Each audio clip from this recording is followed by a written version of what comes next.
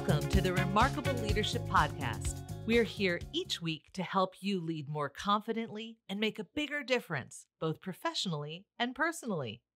This episode is brought to you by Kevin's Daily Newsletter. The Daily Newsletter is a short email delivered Monday through Friday, written to inspire, engage, and focus you on becoming the best person and leader you can be. Learn more and sign up at remarkablepodcast.com/daily. And now here's your host, Kevin. Good morning and welcome everybody to another live episode of the Remarkable Leadership Podcast. Glad you were here. Have a couple of questions for you before we get started. Question number one, when was the last time you thought about complacency? More pointedly, are you complacent now? What about your team? Any members of your team complacent now? Do you even know? And perhaps, how can you make sure that performance continues to improve even when you're experiencing success? Those are the kinds of things we're going to talk today about on the next live episode of the Remarkable Leadership Podcast. I am so glad that you're here. And if you're with us here live on one of the various platforms where we are, please say hello. Tell us where you're from. Let us know that. We'd love to know and be able to say hello back to you. And while you're here, I hope that you imagine that you're joining my guest, who I'll introduce in a second, and I for a cup of coffee. So if you've got questions or comments or ideas, just ask them. I'll see them, and they'll make for a better conversation and eventually a better podcast. Speaking of the podcast, if you aren't here live, you could have been here long ago when we did this live. So in the future, you could join us to get future live episodes and interact with us and our guests and just see the information, get the ideas sooner. And you can do that by joining our Facebook or LinkedIn groups. Just go to remarkablepodcast.com/Facebook or remarkablepodcast.com/LinkedIn to do that. And so without any further ado, I want to bring in my guest and I will introduce him. Oh, before I do that, one more thing. Today's episode is brought to you by Remarkable Masterclasses. Each of our masterclasses is designed to help you become the remarkable leader and human being you were born to be. You can learn more about how to get on board for a specific skill or stay in contact with that and get discounts in future master classes by going to remarkablemasterclass.com. Hope you'll do that. And now, without any further ado, let me bring in my guest. Here he is. His name is Len Herstein, and I want to tell you about him. He knows the danger of complacency, since I mentioned that already. He just wishes he had learned about it sooner.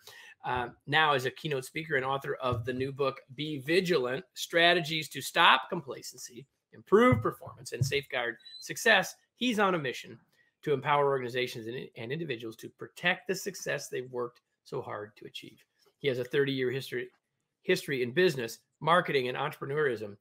He's worked in brand management for Coca-Cola, the Campbell's Soup Company, Nabisco, before founding Manage Camp, a business conference producer. In 2015, he became a reserve sheriff deputy in Douglas County, Colorado, where he lives. He quickly learned that he was learning valuable lessons through his law enforcement training that applied directly back to business. We'll get to some of that today. The most important lesson, and the very first one he learned, was the concept that complacency kills and vigilance saves. Len, welcome. Hey, thanks, Kevin. I appreciate it. Wow. Never get used to hearing that. That's always uncomfortable for me. Yeah. So, I typically ask people this question when we start, Len. And I'm so glad that you're here. I typically ask this question. So tell us about your journey. But specifically today, I want you to tell us the story. What led you to decide, busy business career, what led you to decide to become a reserve sheriff's deputy? And what does that entail? No, that's a good question. It's interesting because it's not something that I always wanted to do. It's not like I always wanted to be a cop, but you didn't grow up watching Matt Dillon saying, I want to be, no, I'm sorry.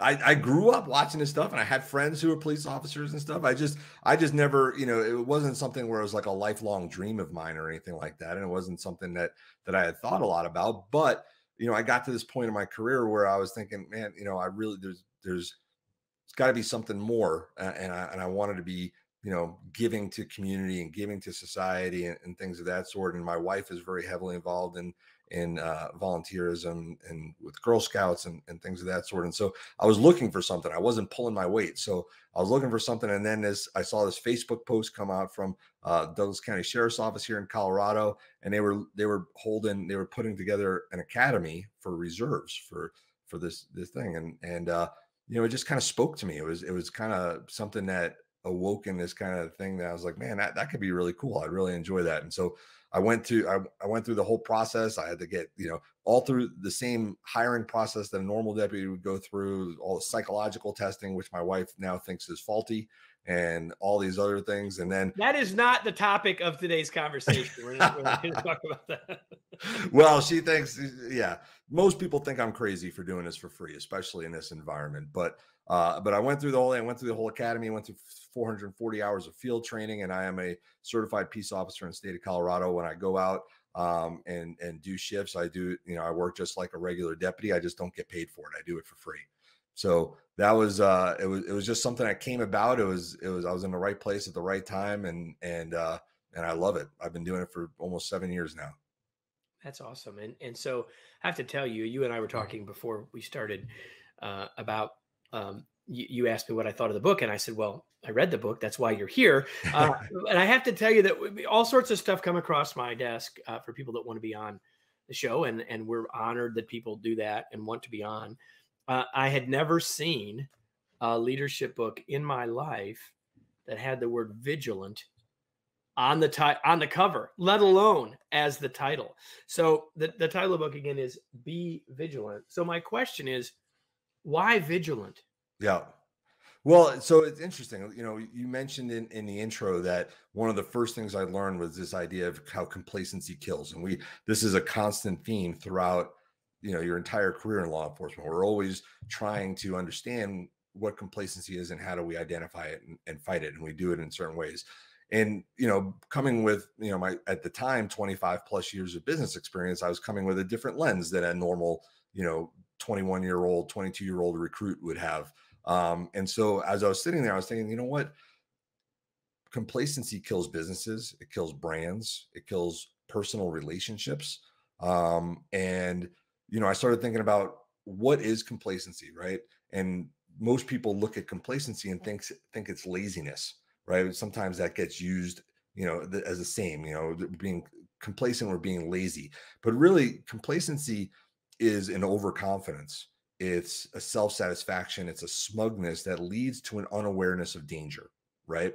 And so when we look at it that way, then people start thinking, well, what's the opposite of that? Paranoia. And that's where this idea of vigilance comes in, because the opposite of complacency is not paranoia, it's vigilance. And the difference between the two is that paranoia is based in fear and vigilance is based in awareness. And that's what the vigilant mindset is all about. It's all about, designing the processes in our life and our business that allow us to remain aware so that we can plan accordingly. We can be prepared for things. We cannot get, surprised by threats that seemingly come out of nowhere.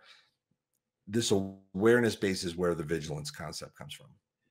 And I love that. And I don't think it's something that we talk about nearly enough in sort of the rest of the business world. And certainly in your main professional focus around branding, we can all sort of look at other people and say, oh yeah, well, they got complacent or this or that. But I really want us to ask this question about ourselves and about our teams. And so let's talk about that word complacency a little bit more, not because it is about laziness. And it's interesting that people might say that or might think that, but I just think of it as like smugness, satisfaction, whatever. Like, how do we start to notice this? Let's start first in ourselves. Well, yeah. How do we, I guess you would say, how do we be vigilant against our own complacency? What is your advice here? Yeah. So this is the most insidious part of complacency is the fact that it's born out of success, right? So you don't find a lot of bootstrapping startups maxing out credit cards in their parents' garage that you would describe as complacent, right? Complacency comes from success. and success breeds confidence, which breeds overconfidence. And that's when complacency comes up. So, the danger of complacency is it's very hard to see. It's easy for us to point it out in the post era, right? It's easy for us. We see it a lot in this time frame, right? We see it a lot, in sports. We see it a lot in a lot of different things where in the back end, people say, well, we're getting complacent or we got complacent. The trick is, how do you identify that, right? And stop it before it becomes something dangerous. And so that's what the book is really all about. It's all about, how do you, build these things into your life and into your work that allow you to stay ahead of that complacency, to not allow that overconfidence to settle in. And so, the first question, the first part of that question, I think, is like, how do we know if we're being complacent? Well, here's a good litmus test. Are you successful? Right? Because if you are experiencing success in your life, it is very likely at some place, whether it's with your family, whether it's with your friends, whether it's, at work, with your competitors, with whatever's going on, there's a good chance that you're being complacent somewhere, because that is our nature. Our nature is to try and make life easier for ourselves, right? And that's a good tip, right? So if you're experiencing success, it's a good time to step back and say, okay, where am I dropping the ball? Where am I letting things go? At work, one of the things I talk about in the book is threat awareness, right? And the idea, and this is something that we learn in law enforcement, is how do we make sure that we're staying aware of all the threats that are around us, 360-degree view, right?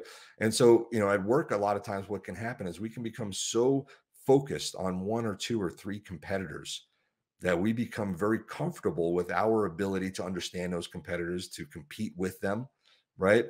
But I call that the Wile E. Coyote or the Roadrunner effect, right? For people of a certain age, remember the Wile E. Coyote and Roadrunner commercials, and Wile E. Coyote spent all his time worrying about the Roadrunner, and never ever did the danger that befell Wile E. Coyote ever come from the Roadrunner, right? Over the cliff, something falls on him, whatever. Right. So, and for all of you that are too young, perish the thought, to know Wile E. Coyote and the Roadrunner, just Google the Roadrunner cartoons, because you will find them humorous at any age, I believe.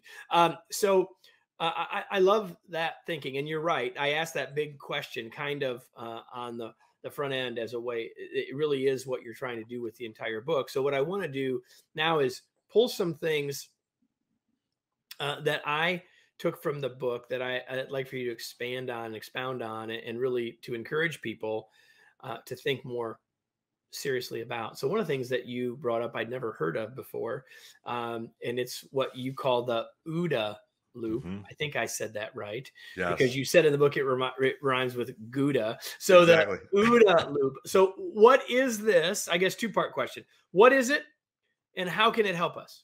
Yeah, I love the OODA loop. And once you hear and read about the OODA loop, it's something that you'll find yourself coming back to all the time. It's an acronym. It stands for Observe, Orient, Decide, and Act. OODA, Observe, Orient, Decide, and Act. And it was something that was developed in the military to help describe and understand how fighter pilots in the Korean War could be more successful, how they could, win their battles more often and stay ahead of their competition, the other people trying to fight them, right?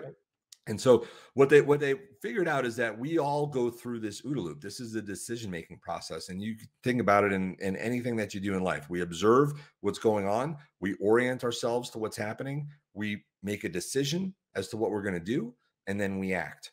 And where the OODA loop comes in terms of what I talk about in the book is, how do you interrupt someone else's OODA loop? How do you interrupt your competitor's OODA loop, right? Because when you're not thinking about that, it becomes very easy for your competitor to figure out a way to attack you, right? So think about it in terms of sports.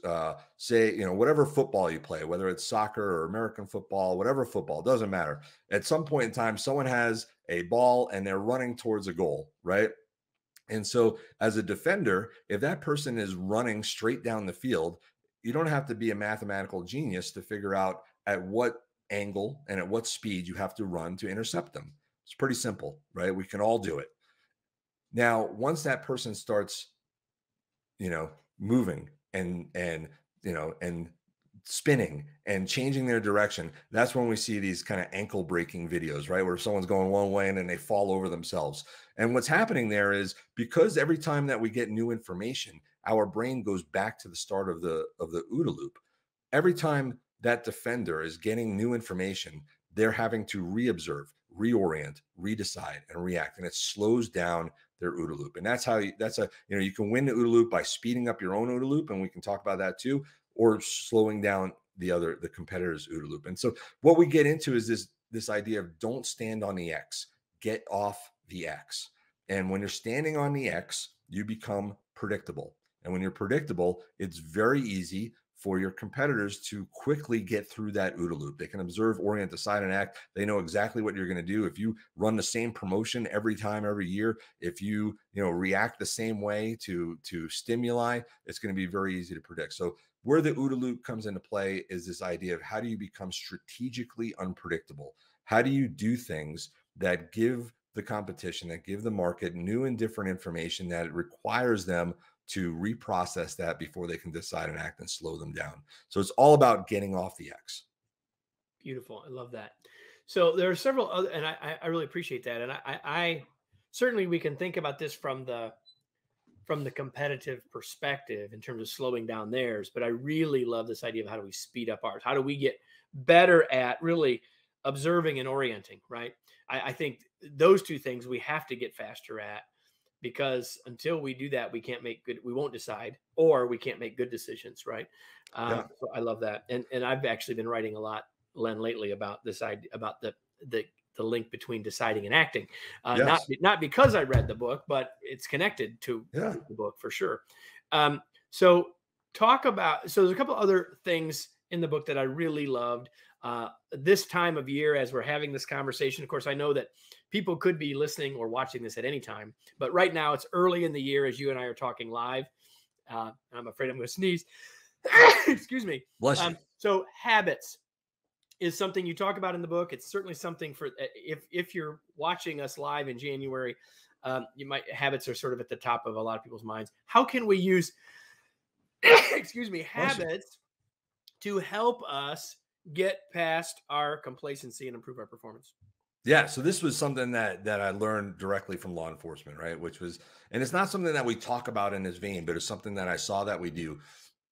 One of the things that can happen to us, and that where complacency comes in, is where, our thinking gets in the way, right? There are certain things that we should be doing that don't require thought. And when we think about them, right, they make us make mistakes. And so, one of the things that I talk about in the book, and then that really drove this home for me, was this idea of, shaking hands, right? So when I'm on duty, when I'm in uniform, I do not shake hands. It's a rule. It doesn't matter, who you are or what you're doing. I do fist bumps, right? Very easy. Because what I don't want to ever do is give up my hand to somebody who has bad intentions. Right. I don't want to give up control of a part of my body, especially, I shake hands with my right hand, which is also, my gun hand. Right. So, I made a decision that I would only fist bump. Now, where that comes into play is there are times where someone, may reach out their hand. Right. And they seem innocent enough. Right. And I don't know them. They don't know me. They want to shake my hand. And your instinct may be to shake hands. Now, maybe you decide that I'm going to decide based on certain criteria whether I'm going to shake hands or not, based on what they're wearing, based on how they look, based on what's going on around me at the time. The reality I already is, know them, or 100 other things, right? Right. Yeah. Have I come in contact with them before, right? Or whatever it is. The reality is, once you start trying to make those decisions based on what you think that criteria is, that's where your overconfidence comes in, right? Because you may not have had an issue before, right? It doesn't mean you're not going to have an issue in the future. And eventually you're going to make the wrong decision. Eventually you're going to misjudge someone just by the way they look, or the way they're acting at the time, or what's happening around you. And that decision is going to be problematic, right?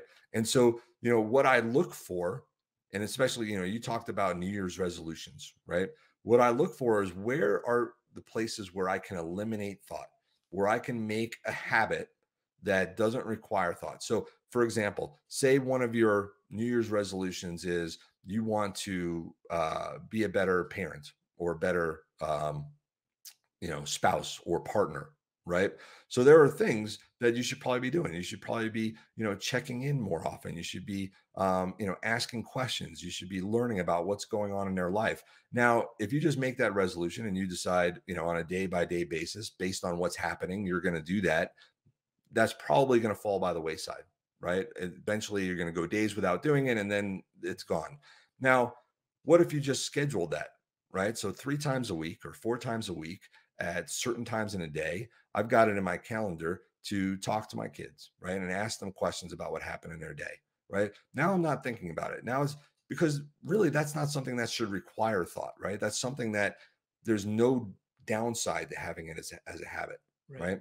This is where when you build habits, you can avoid that overconfidence, right? That gets in the way of your thought process, that makes you make wrong decisions in the moment, right? And so it applies to business and leadership too. The same principles apply to business and leadership. What are the things? One of the things I talk about, in the book is, from my world in marketing is creative briefs. I used to find that what we would do is we would make a decision based on, how big the project was or how complicated it was, whether or not we were going to do creative briefs. And then we would find that over and over again, we'd be disappointed with a lot of the creative we were getting, as mostly on the projects where we weren't doing creative briefs because we didn't think that they deserved them. And how much time would those cost us in the long run, right? So what's the downside to just always doing a creative brief, right? Always doing it.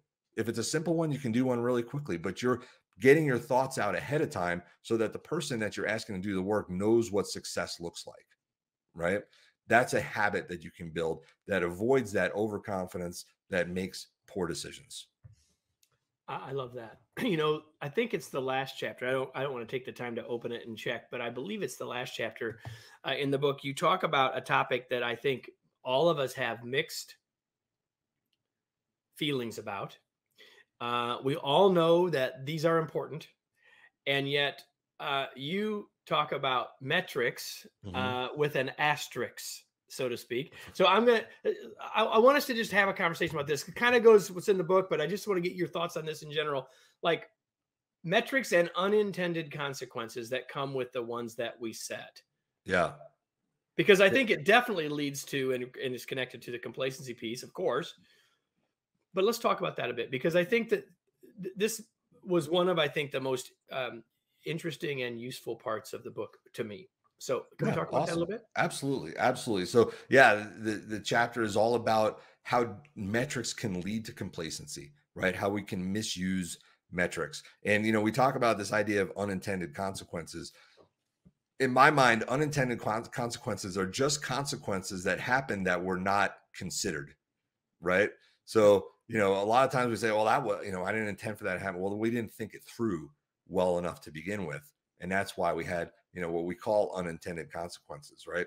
The reality is that metrics can be super helpful in our business and in our lives, but they can also, if we use the wrong metrics or we use them incorrectly, can lead to an overconfidence, right? So, for example, if we are measuring, if we're a company that wants people to come to our website, right, and we're measuring the wrong things, if we're measuring, the clicks and we're measuring, the number of people that visit the website, we might get really excited. We might look at that and be like, look how many people are coming. Look how good our emails are doing in terms of driving people to our website. The reality is, if that doesn't lead to sales or that doesn't lead to what we want it to lead to, we can create an overconfidence, right? We can say our emails are super successful. Look at that open and click-through rate, right? And look at our website. Look at how many people are coming to our website, but how much time are they spending on a page? What are they doing? Are they doing the things that we want them to do in terms of actually getting through the funnel, getting to a sale? And so, Eric Ries talks about, this concept of vanity metrics. And that's a way that we can misuse metrics, right? If we're using metrics that make us feel good, that give us information, that give us reasons to pat ourselves on the back, but don't actually lead to the success that we want. That's where we develop this overconfidence, this unawareness of the dangers that are lurking, right? So that's one way that metrics can kind of blind us, especially at the upper management, right? A lot of times we have these things happening where you've got, the lower levels here and you got the upper management here, and there's this disconnect. The people down here see the problems that are coming, right? But the people up here don't see them. And that's because they're looking at the wrong metrics, right? They're getting the wrong information, and it's making them overconfident, which is leading to that complacency. So that's one way that metrics can go wrong. The other way that metrics can go wrong is when we create metrics that can be gamed, that sometimes we encourage people by the way we're incentivizing them to game the metrics, and what I talk about in the book is the cobra effect, right? Where in, colonial India, they had a cobra problem. And so they created a bounty for cobras, and they were going to pay, a certain amount of money for the head of each cobra that people found. Well, what happened was people started breeding cobras, right? They started breeding cobras, releasing them. So they could kill them and get the bounty, right? Yeah, absolutely. So then, all of a sudden people figured out this is what was happening. So they did away with the bounty, and now there were all these cobras, and they had way more cobras than they ever had We got before. a bigger problem than we had before. And trust me, everybody, that is not a problem I want to deal with personally, right? Well, so here's a similar thing related to snakes. They brought mongooses, whatever the right word is, to Jamaica to get rid of the snakes. They got rid of the snakes, and then they ended up with a bigger problem with the mongoose.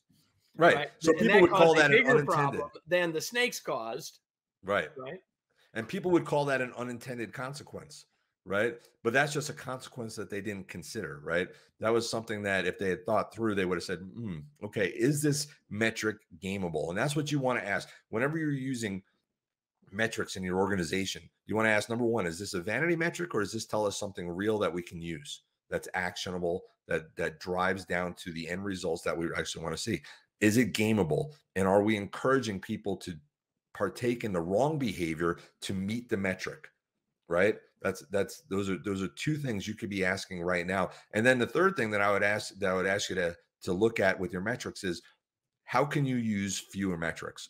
We tend to start like adding metrics on top of each other until we've got so many things, and we spend meetings every week going through all of our metrics. And the reality is that, if we can boil it down to the 2 or 3 or 4 that really tell us the story, that allow us to take action and move quicker in our OODA loop, like we talked about. So all this is interrelated, right? Yep. Those are 3 things you can do right now to look at how metrics might be, adding to your complacency or creating a complacent workplace or home life. Are they gameable? Are they vanity metrics? And are they even necessary? Perfect. Awesome. I want to kind of come back almost to where I started before, as we start to round our way toward home here. We talked about complacency being about that it's bred from success, right? Mm-hmm. And I'm guessing, I'm confident in your career, you've heard this, I've heard it 100 times. Well, if we keep getting successful, then all you do is keep raising the bar. We keep needing moving forward. And that's about getting past complacency. But any final thoughts about balancing success today with the need for continued growth? Because I think, in this age of people feeling burnt out and all those other things, I think it all connects to this.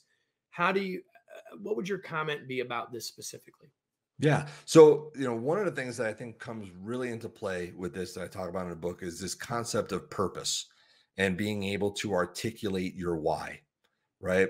And I think when you are able to do that well, it continually pushes you forward, right? So that you're always looking for what's next. Because, what happens is a lot of us have mission and vision statements, right? But what we really need is a purpose statement. We need to understand why we exist. In life and in business. And in business, it's got to be more than just making money, right? It's not just about making money. Why are we here? What are we trying to accomplish? What do we represent to the world? And what are we trying to do in terms of leaving a mark, right? And so if everybody within that organization understands the purpose, then everything they do can be articulated in terms of why they're doing it to further that purpose. And that purpose, so, what that purpose does is it creates something for us to keep going after, right? And so, it prevents us from getting to this spot where we're just in this, like we've reached our success and we're good.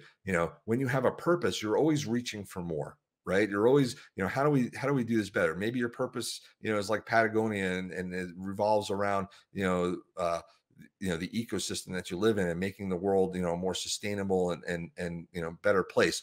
Well, that doesn't end when you sell a sweater, right? you know so it gives you something to keep moving forward towards. And that is something that I think goes a long way.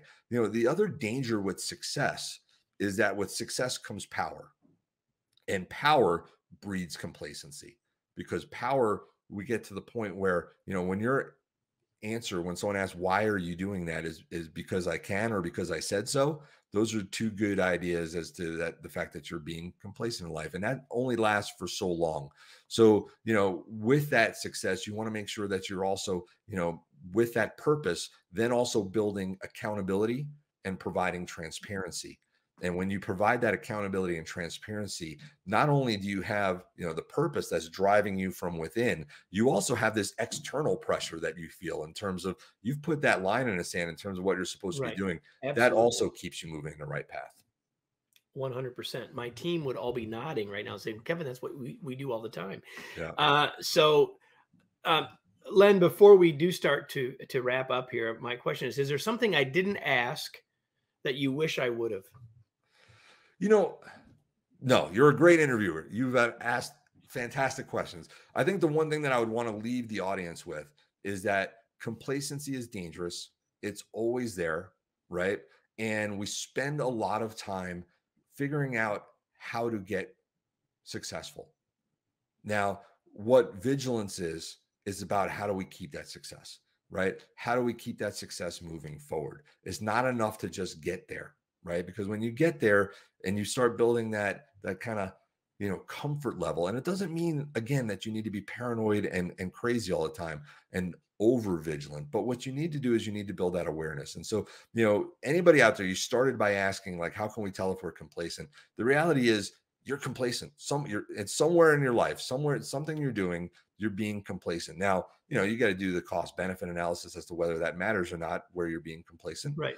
But, at the same time, I would just, encourage people to be more aware, be more intentional, right? And that's what the book is all about. The book is just about, how do you build that awareness? How do you build that intentionality into your life, into your business, so that, you don't fall to the pitfalls of complacency. All right. We're done talking about complacency, if that's possible. But I have a couple of questions about you. And the first one is, so what do you do for fun besides going and being a sheriff's deputy? Like, what do you do for fun? Yeah. Like, my one kind of advice that I love to do is play poker. I love to play poker. And, when I do get a chance, I don't get many chances these days, but when I do get a chance, that's what I like to do for fun. I'm guessing that vigilance helps you there. I'm just guessing. Not really a poker player, but I'm guessing that whole observe and orient piece of the OODA loop, the whole loop probably is helpful, right? Absolutely. As you play poker. So now the question I ask everybody, and the only question you knew that I was going to ask you, which is, what are you reading these days? Prior to writing my book, I've run a conference for the last 19 years. So I've worked with a lot of authors and just blessed to get exposed to a lot of different books. I think the ones that are top of mind right now is a book that just came out in September, I believe, which is I'll Be Back by Shep Hyken. So Shep is a customer service and a customer experience expert, and the book's all about, how do you get those customers coming back, right? What do you need to do to get your customers coming back? There's another book by a friend of mine named David Meerman Scott, 3 words, who wrote a book called Fanocracy. This is his latest book, which is all about, how do you turn loyal customers into fans, right? And how do you create fandom within your business, within your organization, whatever you're doing. Those are two off the top of my head that I could recommend right now. Excellent. And of course, you want to recommend this. How can people learn more? where can people learn more about you, get the book? Where do you want to point people? Yeah. So, if all you want to do is get the book, Amazon, Barnes and Noble, wherever you buy books, you can just, get it there. But if you want to learn more about the book, go to bevigilantbook.com. And that is where you learn more about the book and what it's all about. You can also learn more about me and the book and all that at lenherstein.com. And that's how you spell it right there. Or, I just encourage people, reach out to me on LinkedIn. I connect with people, not to sell me things, but hopefully, but, don't reach out. And then as soon as I click yes, start selling me things right away. But I do love to connect with people on LinkedIn.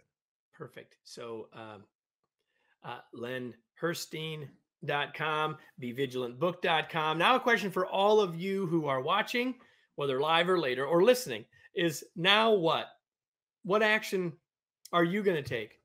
What decision and action will you take now that you've had the chance to listen to Len for a few minutes? Maybe you want to spend more time thinking about and how you can apply the OODA loop. Maybe you need to rethink how you do metrics. Maybe you want to think differently about the habits that you set and how they can help you overcome complacency. Len gave you some very specific things that you could do, while the examples were in our personal life. The exact same examples could be used in our professional life as a leader or as a relationship builder. So I hope that you will all take some action as a result, because if you don't, sort of what's the point of having been here? If you found this episode helpful, I hope that you'll invite someone else to join us in the future. If you happen to be listening or watching from Apple, I hope that you would give us a review. But if you're watching it on a social media channel, of course, just share it with your friends. We would love that. We'd be grateful for that.